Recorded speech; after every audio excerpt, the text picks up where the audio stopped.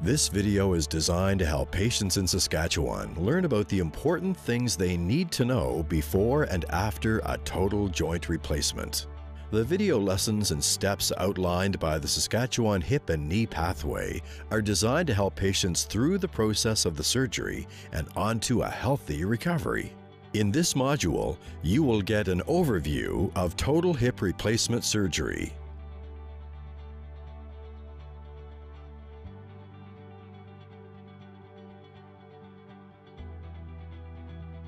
The ideal candidate, whether it be hip surgery or knee surgery for joint replacement, is the patient who has really exhausted other measures of therapy. It might be anti-inflammatory medications, it might be physiotherapy, it might be injection therapy, it might be braces or walking aids, it might be weight reduction, it might be patient education. They've been through the full gamut. They have no further recourse other than to look at a joint replacement. A time when it's right for them to have a hip replacement is when their pain and their functional problems make the risks of an operation and the period of time of recovery worthwhile. And I don't think you'll find any surgeon that ever tells a patient with arthritis, you have to have a hip replacement. It's really the patient's choice, and when their problems are enough that it warrants the small risks of an operation, then that's the time to think about a hip replacement. Osteoarthritis attacks the cartilage that lines the inside of the joint and the ball. What happens is the cartilage thins, starts to flake off, and eventually you'll end up being bone on bone and then require a hip replacement. With a hip replacement, the most standard hip replacement involves resection of this part of the femur right here through the femoral neck so that we're left with the shaft. We take the ball off. With the ball off, we then drill this part of the bone, which is called the acetabulum, and then we have reamers, which are used sequentially to increase the size of the acetabulum until we have good bleeding bone. Then a cup, which is made of metal, will be placed inside there to replace the articular surface. Once the cup's in, then we place a plastic liner in the cup. Once this is done, we then turn our attention to the femur. With the femoral component, we've cut this ball off, and then we place metal stems down here of sequential different sizes till we get to the size we want. And then the metal stem has a ball attached to it that we can be able to reduce that ball with the shaft into the acetabulum and allow pain-free range of motion. And then after that, it's just a question of physiotherapy for recovery. Standard recovery time is between 3 to 4 months.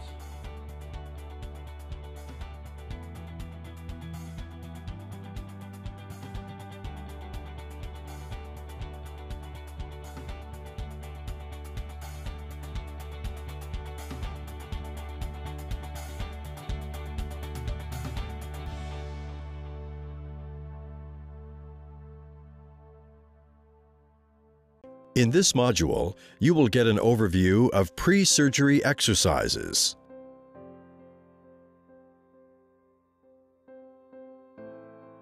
So your book here shows the exercises that you should be doing before your surgery, and the first one we're going to start with is this knee leg press. Okay? Remember, when you're doing these exercises, you should try to do 3 sets of 10 repetitions. So that'll be 30 exercises in total. However, you're going to break those up into 10 little batches. The knee leg press, you're going to take some kind of a belt or a band or anything like that. You're going to hook it around your foot like this, okay? Then I want you to pull with the belt and your hands as you slide your foot up towards your buttock. And as you're pushing out, give yourself some resistance so you build some strength. Let's try that once more. And give yourself some resistance. So the second one is your quads over the roll or straightening your knee, okay? So you can use an old coffee can, you can roll up some towels, or if you happen to have a roll like this will all work for this exercise. Put this roll underneath your knee, like that. Make sure you're in a comfortable position. If you need to put your head down, that's good. You're going to try to do 3 sets of 10 repetitions of exercises. So what you're going to do here is you're just going to lift the bottom part of your leg up. and then back down. To make this exercise a little bit more so that you get more strength in here, you can pull your toes forward, lift up hard, and think about pushing your knee into the roll. And then back down and back up again. Very good. So we're going to do this exercise now to help strengthen the back of your hamstring, the back of your leg, as well as do a little bit of hip strengthening for you. This exercise is called the standing hamstring in your book. So you're going to use a chair just for balance. Just face the chair, hold on to it so you don't tip forward or backwards. When you're doing this exercise, try to keep this hip as straight as you can. Don't let this bend at all, okay? Keep that straight. Put your weight on the opposite hip over here and bring your heel up towards your buttock. Perfect. Back down and do that again for me. Perfect. As you're doing that, it's not bad to just tighten your tummy a little bit just to keep solid. And you're going to repeat that 10 times. Very good.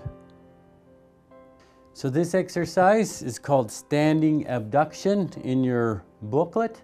Okay, so what we're going to use this exercise for is to help strengthen the muscles on the side of your hip.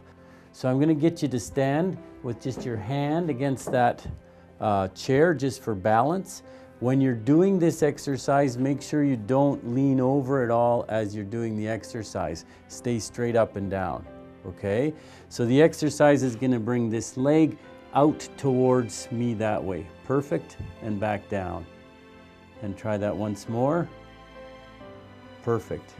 As you do that exercise, just tighten your tummy a little bit. Good. And now make sure that you don't rotate this hip. Don't turn that hip out that way as you're coming up, because you're not strengthening the muscles we want. So just keep it straight. Keep your toes pointed straight ahead as you do that, and come on back down. So this exercise in your booklet is called toe raises. Okay, this will be what you're doing before surgery to help strengthen your whole lower extremities, your legs, primarily your calves. So if I get you just to face the chair, you're going to hold on to the chair to make sure you have a good balance there.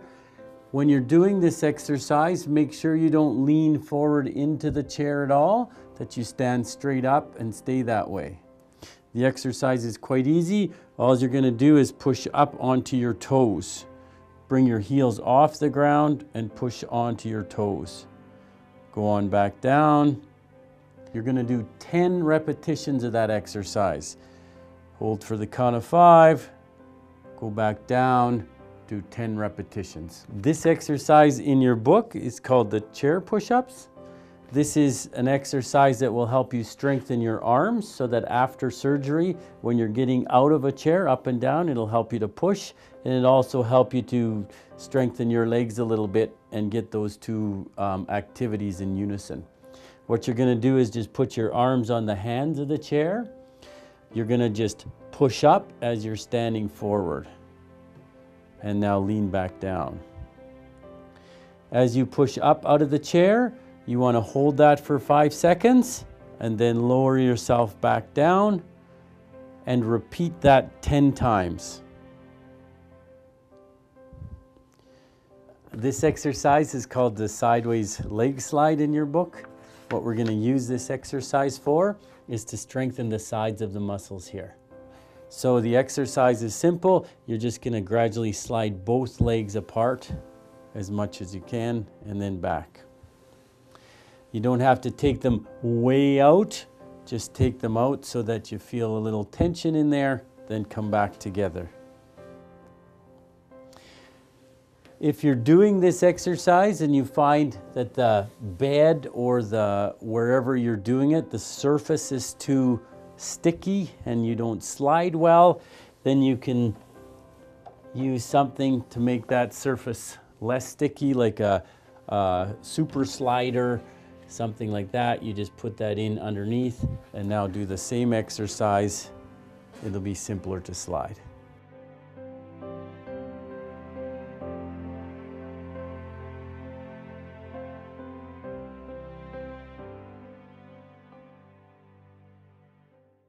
In this module, you will get an overview of helpful tips to avoiding falls, how the multidisciplinary clinic helps you navigate the pathway, an introduction to the pre-admission clinic, and the necessary items and equipment a patient may need.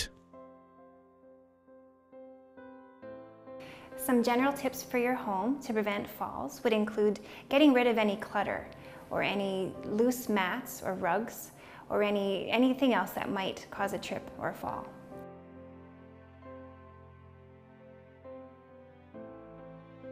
If you drop something, you're not able to bend down and pick it up as you did before, whether you had a hip or a knee surgery. You're going to have an alternative way of getting that item off the floor. It could be something important like the phone or your keys. So you're going to need your reacher. It's good to have night lights through your house, and make sure that you leave some lights on so that you're not moving around in the dark. Have a hand railing on your stairs, whether they're indoors or out. You want to have a hand railing. It's a lot safer. Use a cordless phone or a cell phone. It's a lot safer, and that way if the phone is ringing, you're not going to be rushing off to try to get that phone that's attached to the wall. You can go to a private company and you can get a call system that you would wear as a wristband or a necklace. Use the emergency call system if you have one available in your house or in your apartment complex.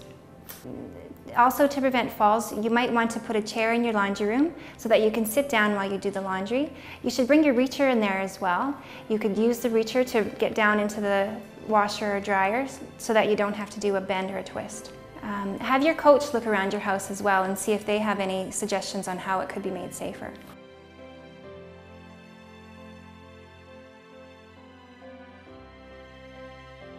The multidisciplinary clinic is really a great system. You're seeing your doctor, you're seeing the surgeon, you're seeing physiotherapists, occupational therapists, nurses.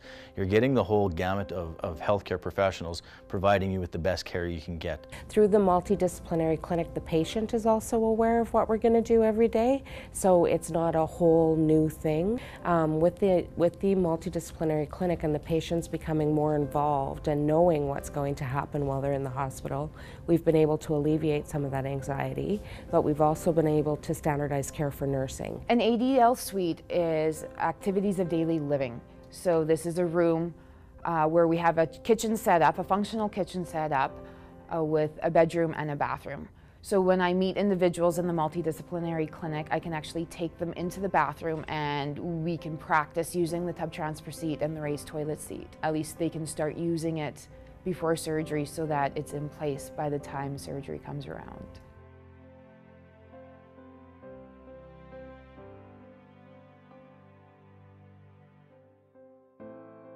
In the pre-admission clinic, with your assessment, we ask you specific questions. So for example, we'll be asking you about your home environment. Do you have to be able to get up and down stairs? Will there be somebody there to help you? Within the few weeks before the surgery, they would come to the pre-admission clinic, and there they would be seen by anesthesia and have x-rays and blood tests and ECG. And they might be seen by an internal medicine doctor if they have other medical concerns to make sure that they're optimized for the surgery.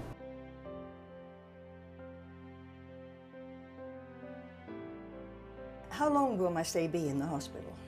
You can be in for 3 to 5 days. They do try to get you out in 4.5 days. Through the hip and knee pathway, basically what we developed was a standardized process for every patient, so that we have a day 0, which is the day you have surgery, day 1, day 2, day 3, and day 4 you should be discharged. The care plan is, in the booklet, it's a pictorial representation of each day of your stay in the hospital, and it is used as a guideline to make sure that patients are aware of what is going to be happening on a day-to-day basis, and it's to make sure that the staff are progressing the patients in a timely fashion. So when you look at the care plan, you will see that on day 0, that is the surgical day. So on that day, mostly it will be bed rest, the nurses will start you with circulation exercises. Occasionally, they may be helped to get up and go to the bathroom. Normally on day one, we would start with physio. So ahead of time, that would be explained to them in the multidisciplinary clinic, what physio is going to do with them that day, sort of what the goals are. That first day after surgery, we'll also get you sitting up on the edge of the bed, and possibly if you're feeling fine, we may well help you to stand, and you'll start taking a few steps using a walking aid. Checking to make sure that all of the equipment that you require for when you go home is in place, and they will start talking about discharge plans. We'll also start the exercises. So the second day is very much the similar plan. You'll continue with the exercises and mobility. The nurses will be helping you to sit up for meals, get up and go to the bathroom. By the third day, some people by that day will be ready to go home. They'll be practicing the stairs if it's required. Again, continue with the exercises, and they'll be making sure that they have everything in place for when they go home. And then day 4 to 5 is basically a continuation, planning for that discharge home. You know, we definitely have patient input into their pain control. Are we controlling your pain? Are we not controlling your pain? And we modify as we need to, right? Not every patient handles anesthetic well. So of course, if a patient is very nauseated and having issues, you know, maybe physio isn't going to work with them that morning. So yeah, we do have to modify things. So for individuals that are having the elective hip or knee surgeries, there is going to be some equipment that we as a team would recommend. So the first piece of equipment is a tub transfer seat. So it has 2 legs in the tub, 2 legs outside the tub. The legs are adjustable, so you can adjust the different heights. This is called a raised toilet seat. For individuals that are having some difficulties getting off a toilet, a lot of times getting off a higher surface is easier. So this just goes onto the toilet, and then make sure that it's screwed on for safety reasons. So when you get on and off the toilet, it just gives you a little bit of height. If you have a removable shower head, you can take that off the wall and get your back and your hair. Some bathrooms do have grab bars in place. These are something that you can actually purchase and put in yourself, but they can just aid in helping you get in and out of the tub. The other piece of equipment is a long-handled reacher, and this is a wonderful piece of equipment that I recommend to everybody. And it can aid in getting dressed and along with other activities in the house. So if you drop something on the floor, you can use your long-handled reacher to pick it up. You're not going to be able to put full weight onto that surgical leg, so we will order you a walker. So first off, you would start with a standard walker, so that's all 4 legs, and eventually progress up to a 2-wheeled walker with a brake kit.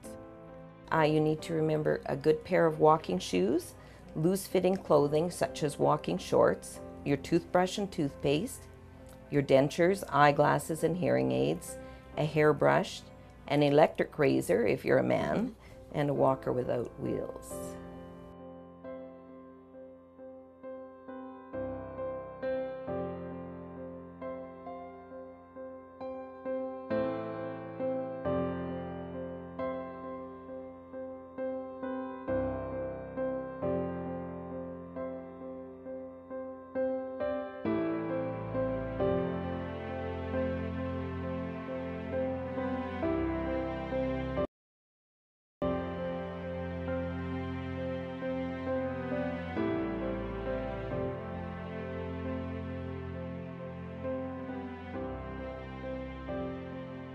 In this module, you will get an overview of the Saskatchewan pre-surgery checklist, what a coach is and why it's important. This module also covers the important facts about pain control and anesthesia the day before and after the surgery.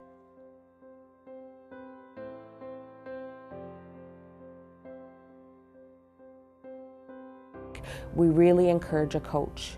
Right, so bring someone with you that can help you out, because of course you're not going to retain all the information that everyone's telling you. So if you have a family member or a spouse or whoever that's going to help care for you after surgery, going to drive you home, it's important that you bring those to these teaching moments. People need to be aware of what they're facing before and after surgery. The coach is very important. They are your main cheerleader for this whole process. They've been involved with your process preoperatively, during your hospital stay and also when you go home. They will also be possibly the person driving you to follow-up appointments with your doctors, your physio appointments, that type of thing. So it's a major support person for the process, and it really, really helps the individual, the patient, come through with their rehab much in a happier place. I think a coach can be very important because they can either help prepare some meals or help do the grocery shopping, help to plan ahead so that it makes it easier for the person that if their mobility is limited, that they have someone there to help. It's very important to have your equipment ready. Ensure you've obtained your equipment that you'll need. Ensure that this equipment fits, particularly in the bathroom. And ensure that you've practiced using the equipment, such as the walker, the tub transfer seat, and a commode chair. You'll also want to use this time to ensure your home is ready and safe by installing railings on all sets of stairs, both inside and outside. You'll want to remove loose cords or throw rugs so you don't trip on them. Another thing you'll want to do is practice the exercises in the booklet you were given. This will get your leg familiar with those movements, and you will gain confidence and experience in doing these exercises. You'll want to make sure that you understand the instructions you were given at the pre-assessment clinic by the doctor regarding your medications. Review your instructions. Make sure that you're receiving adequate servings of protein, which are found in the Meat and Alternatives group from Canada's Food Guide every day. So you're aiming for 3 servings per day. Another food group that's also important that supplies protein as well as calcium is your Milk and Alternatives food group. For that increased protein need, you should be aiming for 2 to 3 servings per day. Planning and freezing meals before surgery is also important. It helps you to eat healthier once you get back home. Some things to look for are meals that freeze easily in individual portion. And also remembering to ask your grocery store about delivery services for groceries. Often that's available. Nutrition plays a really critical role in the healing from any kind of surgery. We know that poor nutrition causes longer rates of healing. It can cause dehydration as well, which is definitely going to hinder your recovery process. So we really need to make sure we're getting good balanced nutrition at this time. Skin preparation by showering twice before surgery is important to reduce the risk of infection by reducing the bacteria on your skin. Remember to shampoo your hair, trim your nails, and remove any nail polish. It is important to have an empty stomach before surgery by fasting because anesthesia can weaken the systems that keep food and drink safely in your stomach. Serious problems can arise if food or drink find their way out of the digestive system and into your lungs. Be sure that you have a bowel movement. If you suffer from constipation, take your usual laxative 2 days before surgery. An empty bowel before surgery helps avoid discomfort, constipation, and other problems. Now, if you develop a fever, infection, cold, flu, gastric symptoms like diarrhea before your surgery, please call your surgeon. This may mean your surgery has to be rebooked. So when you come for surgery, it's important that you have your coach with you, that you have a ride to the hospital that morning, that you have arranged for someone to take you home when you are discharged after surgery. An intravenous will be started in one of your arms. You will be getting an antibiotic within an hour before your surgery just to prevent any chance of infection. You'll be taken to the operating room. They will be doing a surgical safety checklist. You'll be given an anesthetic and then the surgery will begin. The 2 major options that are available are the general anesthetic, where they are totally asleep. They do have a breathing tube put down their throat after they're asleep. The anesthesiologist is with them at all times during the surgery and administers IV medications and narcotics to them before they're awake so that they wake up as comfortable as they can be when they are arriving in the recovery room. The other option is the regional anesthetic, or what many have heard called the spinal. Because essentially the spinal anesthetic numbs you from your upper belly down to your toes.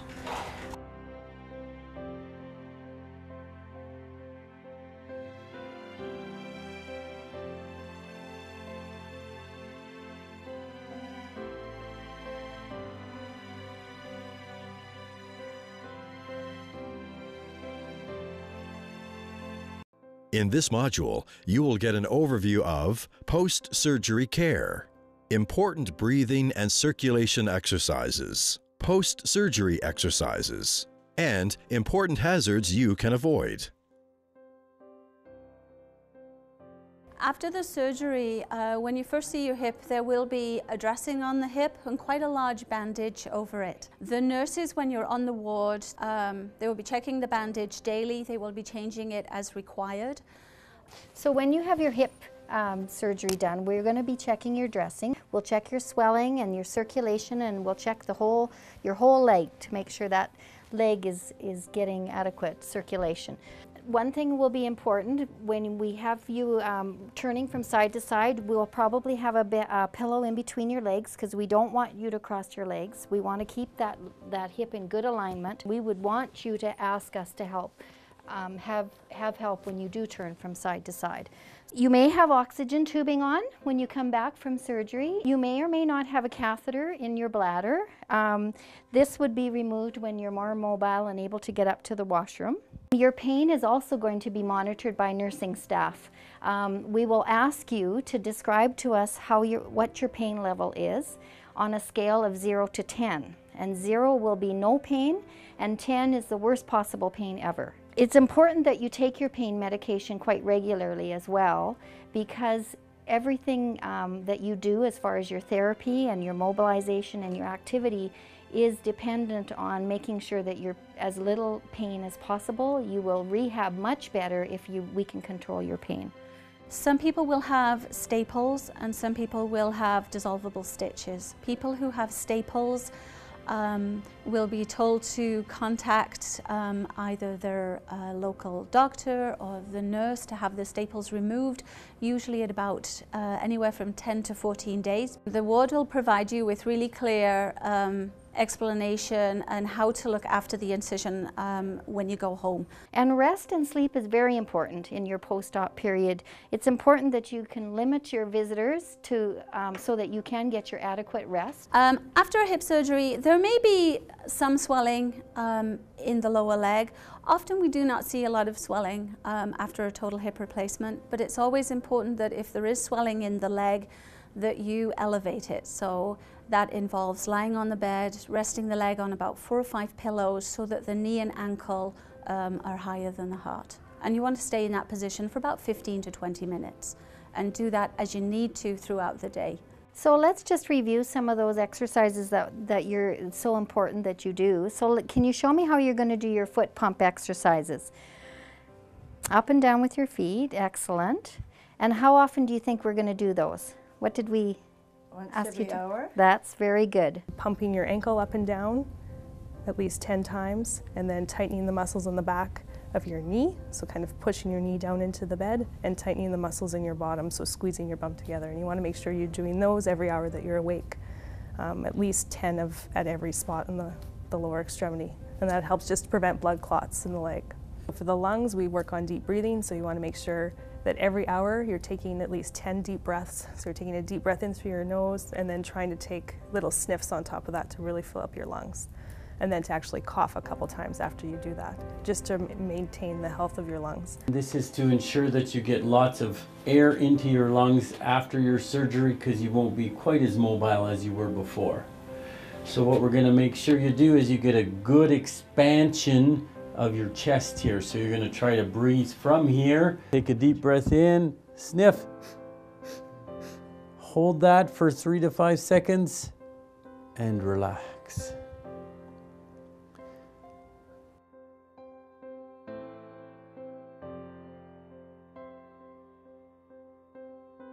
Certain precautions for your hip following your surgery. One of them will be, do not bend your hip past 90 degrees. If you're sitting in a chair, do not reach forward to try and pick something up. We do not want to bend our hip past 90 degrees.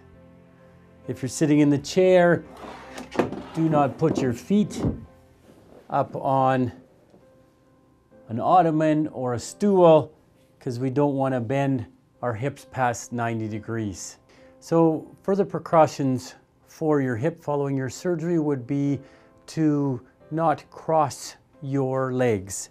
In sitting, do not cross your legs at the knee, or do not cross your legs at the ankles.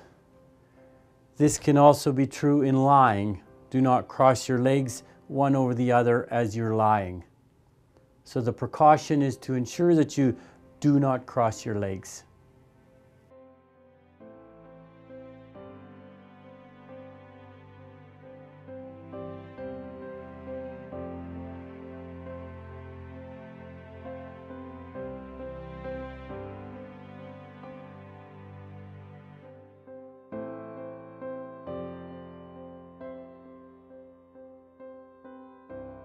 In this module, you will get an overview of your post-surgery exercises.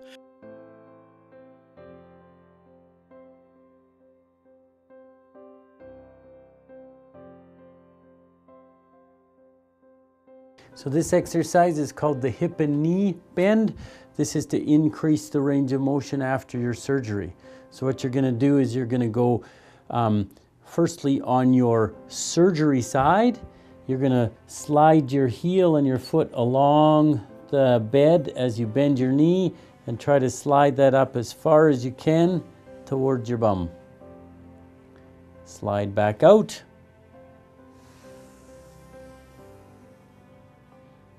And then back up. When you get up here, just hold that for about a count of 5 and then slide back out. If you're having trouble doing this exercise, you can get something slippery, put it under there, and slide up. Very important when you do this exercise to make sure your knee stays in line with your foot. So this exercise is to help strengthen the muscles in your leg. It's similar to the exercise you did before surgery in straightening your knee. So we want to put the roll underneath and so that your knee goes over top. Now you're going to lift your lower leg up, and as you do that, squeeze the muscle here. Lower it back down. To make the exercise a little better, as you're coming up, pull your toes forward, squeeze, hold about 5 seconds, and then lower. This exercise is called the sideways leg slide in the book. It's going to be used to strengthen the muscles on the side of your hips and also to give you some range of motion. So you're going to put your legs together. What you're going to do is keep your toes pointed to the roof as well as your knees, and then just slide your legs apart. Come on back together. Slide them apart. As you get out there, hold that for about 5 seconds and then come back together. And come back together. This exercise is going to help to improve some range of motion as well as help to strengthen the muscles in the front of your leg. In your book, it's called knee straightening while sitting. What you're going to do is stay upright. You don't want to slouch. You're just going to straighten that knee straight out. Tighten your muscle, slowly let it go back down. As you straighten your knee, you can pull your toes up towards your hip and then relax. You're going to do that exercise. When you get to the top, hold for 5 seconds and then slowly put it back down. Slowly put it back down now.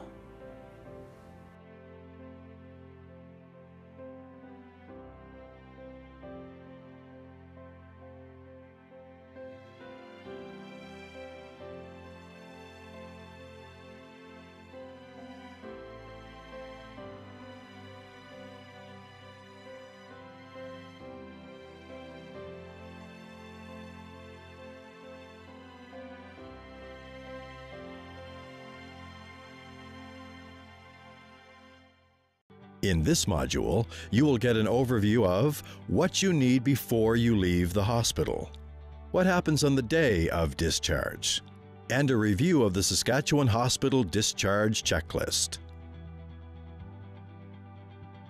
Okay, so it's 4 days after your surgery. You've done extremely well. Usually we aim for between 3 and 5 days that you're ready to go home, and you fit right into our plan. You were able to do several things that we wanted to make sure you could do before you got home, and that was to get yourself in and out of bed and in and out of the bathroom, that you can walk short distances, that you can get yourself dressed. And so those are important things that you need to be able to do before you can go home on your own. You will have appointments and follow-up appointments with your surgeon. Usually we'll make that appointment before you go, as well as it's a good idea to follow up with your family physician so that they know what's going on and how you made out from your surgery. The therapist will have given you all your exercises to do at home, so it's very important that you continue on with those exercises. Just monitor your incision site to make sure that it's staying normal. What you want to make note of is if there's increased redness or drainage comes out of that incision, or extreme swelling. Those kinds of things you need to watch for and let your surgeon or your doctor know about it. Make sure that you don't develop any pain in your chest or any pain in your legs. Okay, so everything that we've talked about getting ready for going home, we have written that out on instruction sheet for you. So I will give you this discharge care plan, and it has a lot of this information in writing so you can refer to it. It also has your appointments made for you and written out, and then you can refer to this when you get home, because often it's quite a bit of information all at once, and it's nice to have some in writing. We'll make sure all those arrangements are in place before you go, and you've got your book that you can refer to when you get home. Thank you.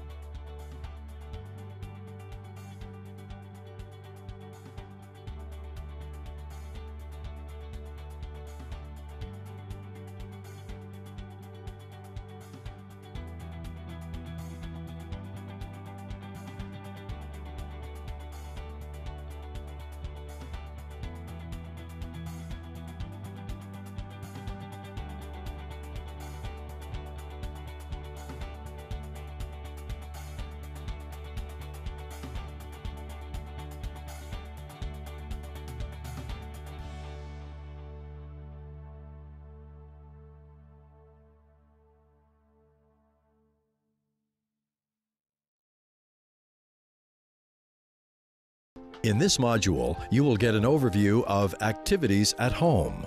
This chapter will include sitting up in bed, using a walker, bathing and using the toilet, around the house, and getting in and out of the car.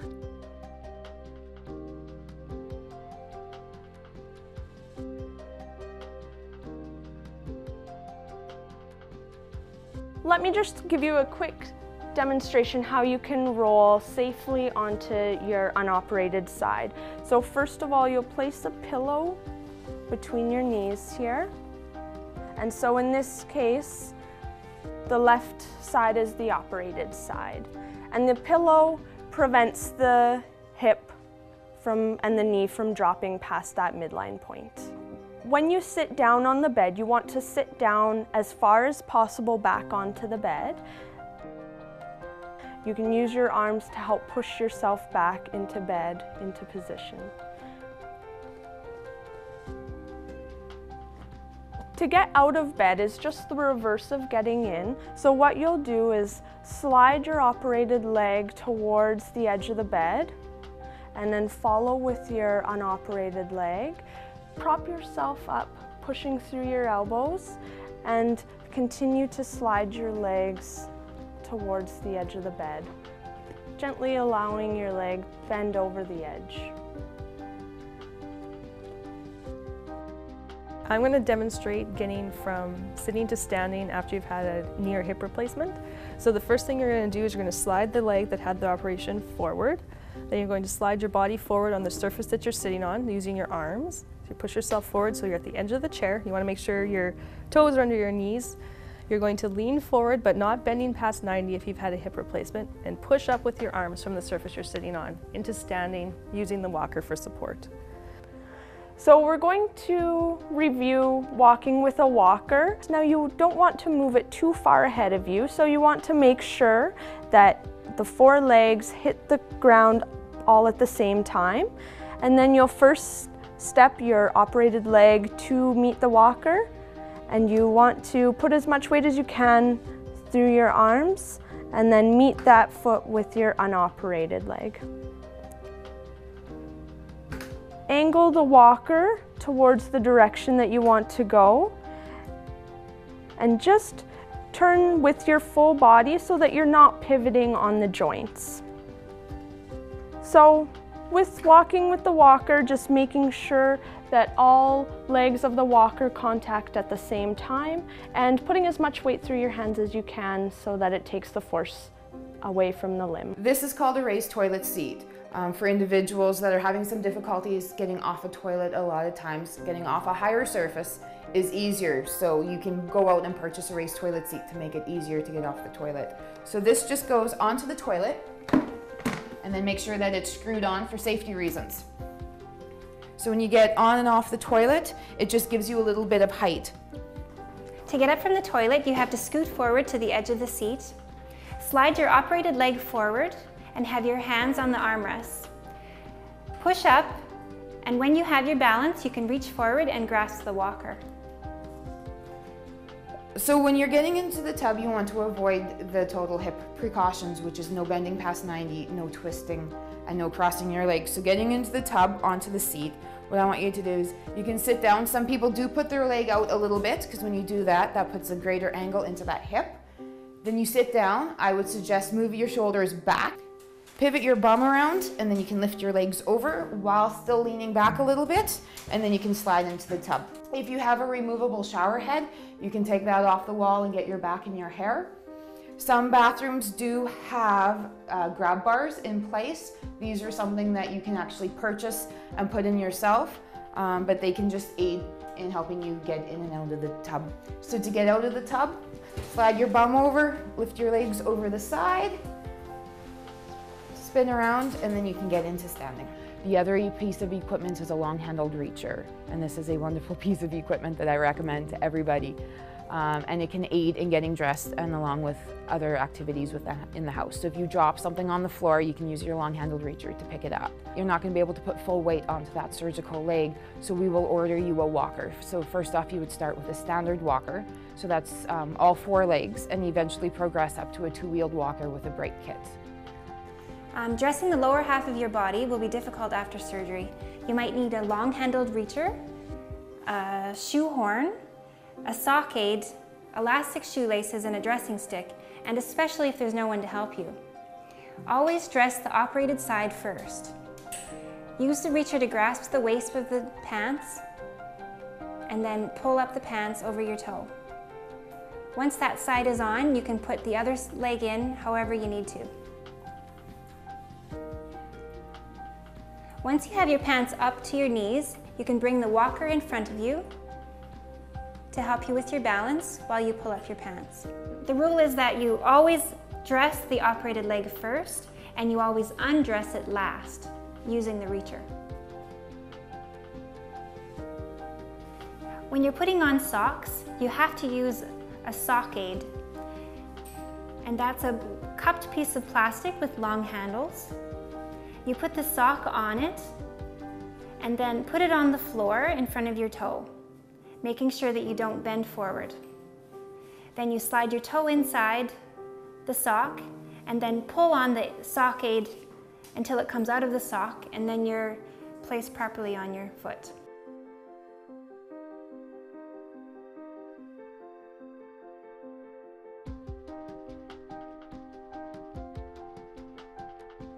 So when going upstairs, what you'll do is you'll place the unoperated first up on the step, leaving the cane down with your operated foot. You'll put as much weight as you can through your hand on the rail and through your hand on the cane to help to push yourself up and bring that operated foot up onto that step. Doing one step at a time is the safest when you're initially doing stairs, and because you may not have that range of motion to be able to bring your foot up onto the next step. So let's try a couple more. First, the unoperated leg, pushing through, and bring the cane up with you. And again. And the cane along. Now when coming downstairs, you'll want to keep your hand on the rail so you can switch sides with your hand that the cane is in. And when coming downstairs, what you'll do first is you'll bring your cane and the operated leg down first at the same time.